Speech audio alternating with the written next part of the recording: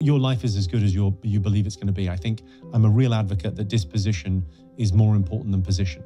And 95% of life is how you look at it, and 5% is what happens to you.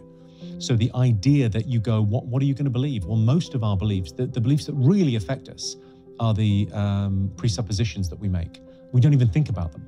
We just think it's, oh, I'm not the kind of person that does that. I'm not from showbiz. I don't know anyone in showbiz, so I'm never going to be in showbiz. And then you allow yourself at some stage, you go, well, fuck that. I'm going to allow myself to dream, to try and be more than.